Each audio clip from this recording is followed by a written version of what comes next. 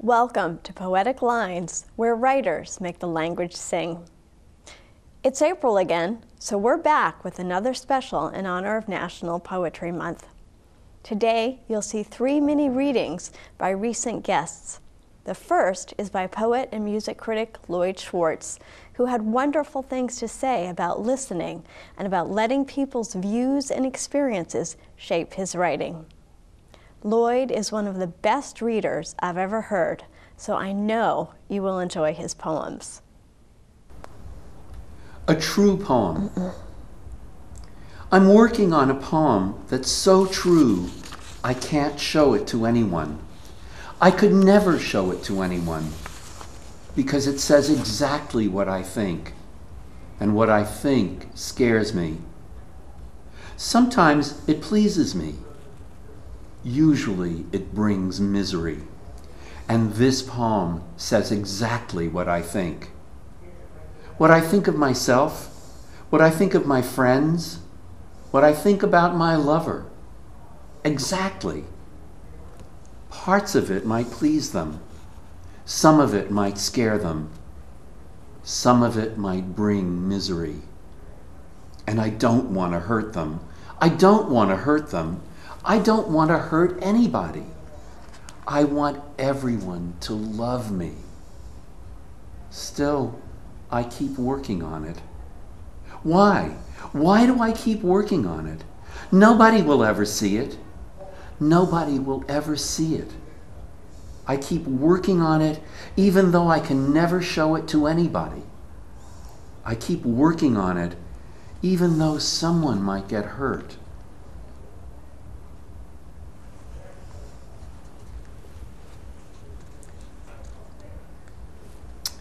This poem is a dialogue between me and my mother. And my mother was already beginning to lose her memory, but every now and then she would remember something very vividly. And this is a conversation about that. He tells his mother what he's working on. I'm writing a poem about you. You are? What's it about? It's the story about your childhood, the horses in the river. The ones that nearly drowned, I saved them. You told it to me just a few weeks ago. I should dig up more of my memories. I wish you would. Like when I lived on the farm and one of the girls fell down the well? Yes. I forget if it was Rose or Pauline. It was a deep well. I remember that story. Have you finished your poem? I'm still working on it. You mean you're correcting it with commas and semicolons? Exactly. When can I see it? As soon as it's finished. Is it an epic? It's not that long. No, I mean all my thoughts, the flashes of what's going through my life, the whole family history, living through the woe, the river and the water. I know.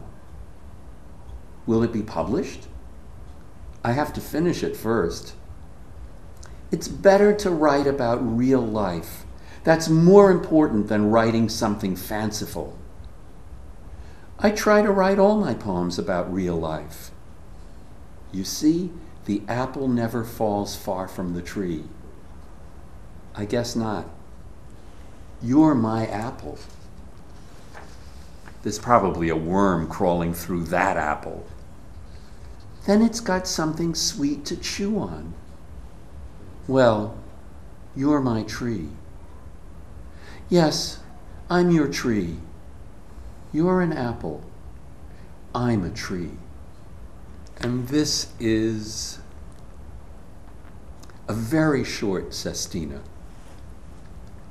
6 words. Yes, no, maybe, sometimes, always, never. Never? Yes. Always? No. Sometimes. Maybe, maybe never sometimes. Yes, no, always, always maybe. No, never yes. Sometimes, sometimes always yes. Maybe never. No, no, sometimes never. Always, maybe. Yes, yes, no, maybe, sometimes, always, never. This is called Nostalgia, the Lake at Night. The black water, lights dotting the entire perimeter, their shaky reflections, the dark tree line, the plap-plapping of water around the pier, creaking boats, the creaking pier. Voices in conversation, in discussion, two men, adults, serious inflections, the words themselves just out of reach. A rusty screen door spring, then the door swinging shut. Footsteps on a porch, the scrape of a wooden chair. Footsteps shuffling through sand. Animated, youthful voices, how many, distinct, disappearing. A sudden guffaw, some giggles, a woman's, no, a young girl's sarcastic reply, someone's assertion, a high-pitched male cackle. Somewhere else, a child laughing. Bug zappers, tires whirring along a pavement, not stopping, receding. Shadows from passing headlights. A cat's eyes caught in a headlight. No moon. Connect the dot constellations filling the black sky, the ladle of the Big Dipper not quite directly overhead. The radio tower across the lake, signaling. Muffled quacking near the shore, a frog belching, crickets, cicadas, katydids, etc., their relentless sexual messages. A sudden gust of wind, branches brushing against each other, pine, beach. A fiberglass hull tapping against the dock. A sudden chill. The smell of smoke, wood stove fires, a light going out. A dog barking, then more barking from another part of the lake. A burst of quiet laughter. Someone in the distance calling someone too loud. Steps on a creaking porch. A screen door spring, the door banging shut. Another light going out. You must have just undressed for bed. My feet on the splintery pier, turning away from the water. When Martha Collins appeared a few weeks ago, we discussed her two new collections, Black Stars, a book of translations, and Day Unto Day, a series of short lyric poems. In this next segment, she will share a moving translation that reflects the fragility of life in our broken, beautiful world. She will also read several segments that veer, as she says, into love poem territory. Both journeys are memorable. I'm going to be reading from two books, both of them recent. One is a book of co-translations, which I did with the author, of poems from the Vietnamese. The author is Ngo Tu Lap. The book is called Black Stars. Lap was born in Hanoi in 1962, and after a great deal of travel, he lives in Hanoi, where he teaches, writes, and translates poems from English, French, and Russian. 6 billion minus 1 equals 6 billion. Perhaps a star just died and I didn't know. Perhaps the moonlight stirred and I didn't know. And I don't know if there's anyone except for a woman, some children, who knows as I know that a man just passed away during the night. It's a pity we never met, but we can't be sad. The name, never important, is meaningless now. Maybe you lived as I do, in an apartment with a balcony, in a certain blue building with yellow stains, in a city beside a lake or a red river, where the children are thin and pale, their eyes like fireflies whirring toward distant bamboo. Perhaps you had a flower pot on your balcony, as I do, with earth star flowers. Perhaps you watered your plant with a rusted tin cup, waiting for its buds of joy to open. The flower fragrance that made you secretly smile and sing the songs you've taken with you is now caressing your feet, which have grown cold and wet with the flowing tears of your good wife. On your shelf I find my own books, the complete works of Plato, Xeroxed and bound with Chinese staples, The Tale of Q, printed in 1962, the Holy Bible, bought in a second-hand bookshop, and your own works, printed on cheap paper with loose covers. It's a pity we never met, but we can't be sad. Plato died, Jesus and Nguyen Zu died. Now it's your turn. Someone said that death makes us all equal. I'd like to add, death makes us all contemporaries. Can anyone offer a better farewell than that? And now I will turn to my own poems. I'm going to read a long poem, one of 6 poems in a new book called Day Unto Day. Each of these 6 poems is made up of 30 or 31 short sections. Each was written over the course of a month at the rate of 1 poem per day. This is the 3rd sequence. It was written in April 2006. A couple of things I should mention.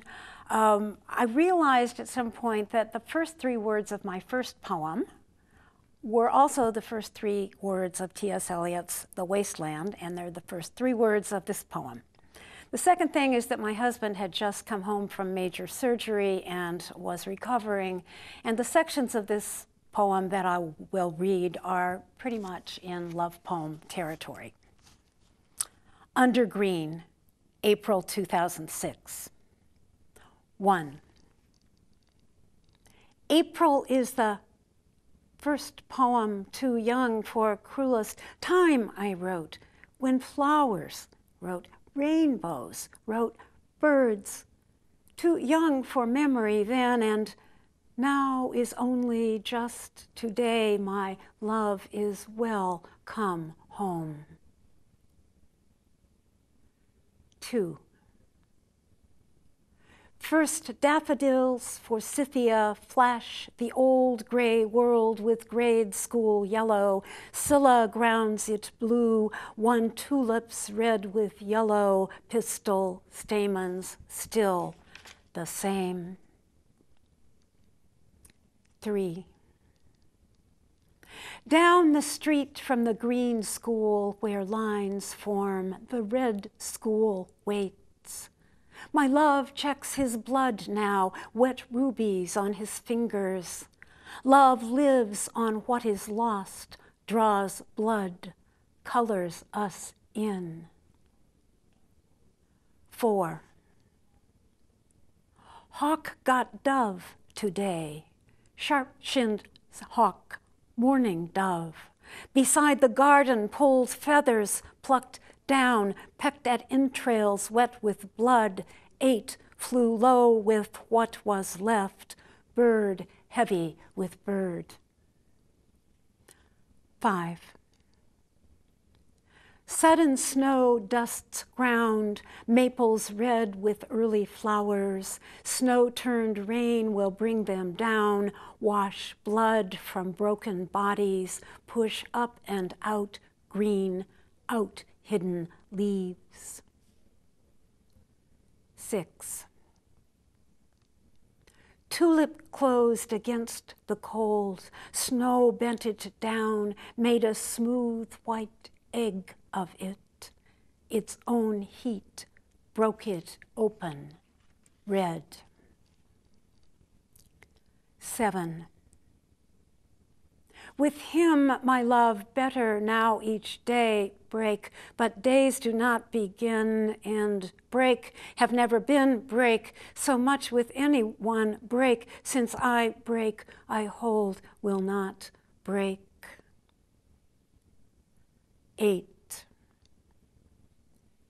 15 years, thousands of days, millions of minutes passed since that April day when I, my own one, as long as we both live, love, said, yes, yes, I do.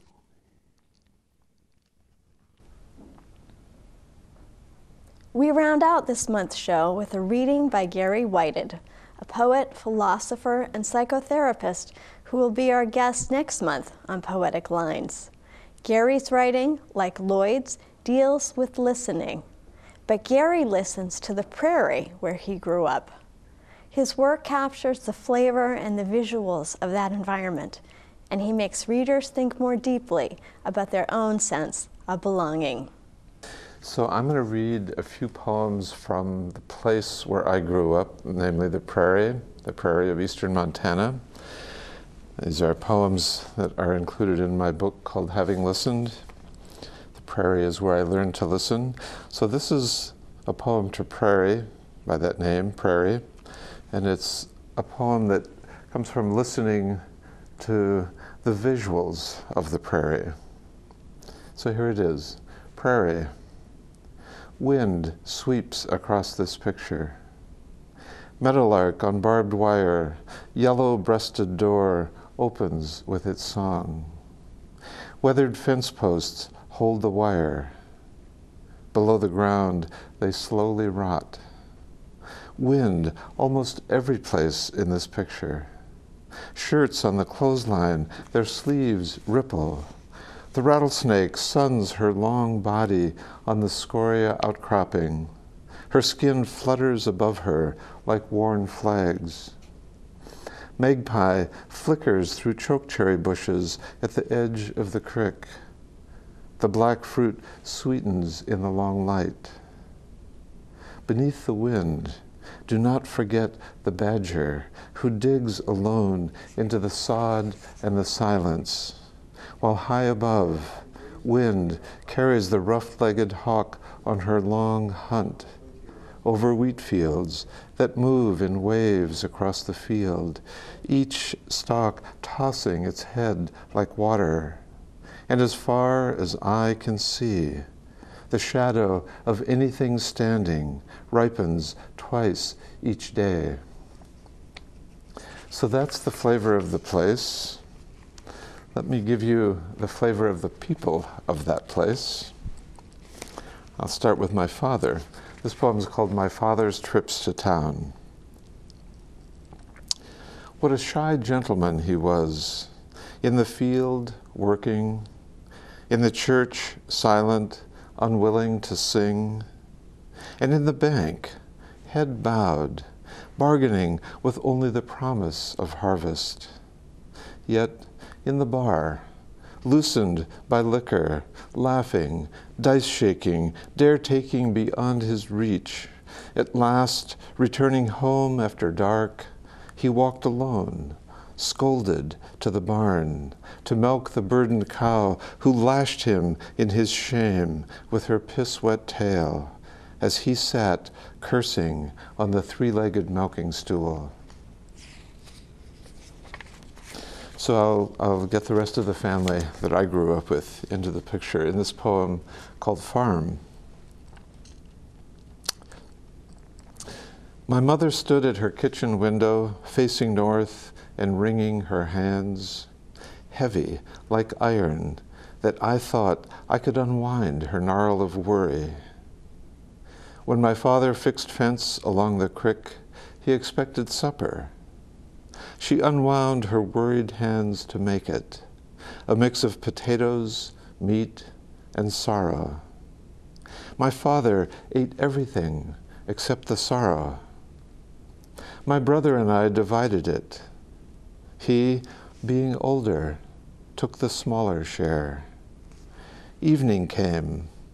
I walked to the barn to gather the cows, to smell the water in the cattle tank, to imagine I was a fin on the windmill, a splinter on the fence post holding the gate.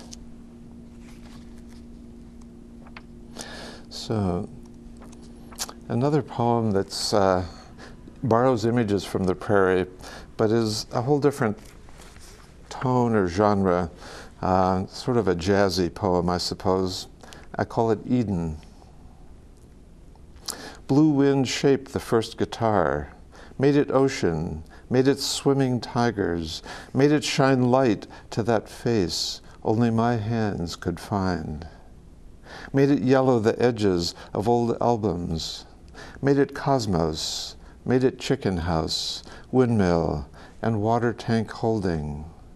Made me long for the sea, dive deep, my eyes find bright coral glowing, made grass blow under the east wind, brought sound spilling from every tongue over lips full kissed when God touched the tree, touched me, touched you, carved words, touched our hips to dance, spun our blood into new marrow, called it love, called it mud, hawk, turtle, called it here, called you mine, called me yours, called everything, until calling stuttered our lips to silence, to kiss, to lie still, to hold tight, to let this go.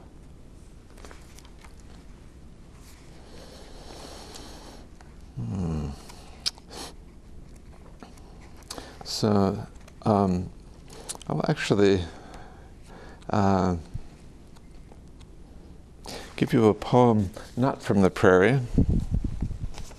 This poem is very recent in response to all the ice and the snow that we have been visited upon by. I wrote this poem very quickly the other day as I looked out my window at the houses around me. It's called Ice Dams. Ice caresses the sides of houses up and down my street, hugging shingles, touching each of their ripples and gaps. What does the ice say to the shingles, I wonder? It's our time. I won't be here for long. The sun will entice me away from you. Little rivers stream down the ice, adding passion and length at the tip, stalactiting down the wall, off the gutters, reaching. Even in the night, the ice drips its reach further, its passion refusing to stop, for the temperatures drop into the dark, stealing from the heat the house gives off, to keep lust streaming down and down and down into any crevice of roof, shingle, or window. Why would you stop if you began as a snowflake falling from up there and found warmth at the roof edge of a lovely house well lit inside, offering a place to transform yourself from crystal to liquid, pouring your body into the loveliness of warmth you have not found until now? So let me give you one more poem back on the prairie, a poem that comes from the experience that every prairie boy has of initiation. When it comes time to help a cow give birth who's struggling, we thought of it as midwifing the cows. This poem is called It Goes On. It's kind of a poem of initiation. It goes on. This time, I'm 14, and he says, "It's your turn." When the next contraction hits, her body groans. A sound, someplace between pain and pleasure, passes between my own ribs. One foot appears, not two. Naked to the shoulder, between contractions, I reach in. Blind hand finds what I've already seen, only one front foot. I reach deeper, fingers swimming upstream, as if entering a dream. The cow seems miraculously not bothered by my presence inside her. Then it comes, next wave of her push. She grips my arm with her birth canal, nothing more sure of itself. Her moan cleaves the air.